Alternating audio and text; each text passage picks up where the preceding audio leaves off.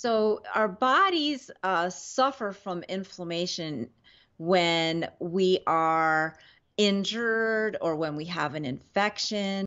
And like, so if you sprain your ankle and it swells up, that's an example of inflammation. You get punched in the face and you get a big swollen black eye. That's because of inflammation.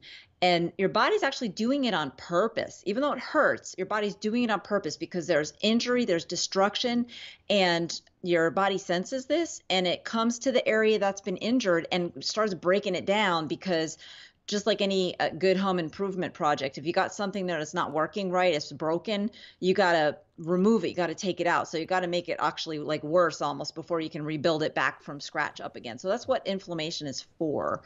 And it's supposed to occur only when there's an injury or an infection or some other good reason. But what happens when your body fat is loaded with these seed oils is that the inflammation is triggered for no good reason. A lot of people have psoriasis or eczema on their skin. That's because the fat right underneath their skin, which is where most of our body fat is stored, is inflammatory, and it's for no good reason. It's just damaging the cells and it turns red, or it makes certain skin cells divide and divide and divide. And that's what psoriasis is. It's super thick. So that's one example of an inflammatory condition that comes directly from the fat beneath your skin.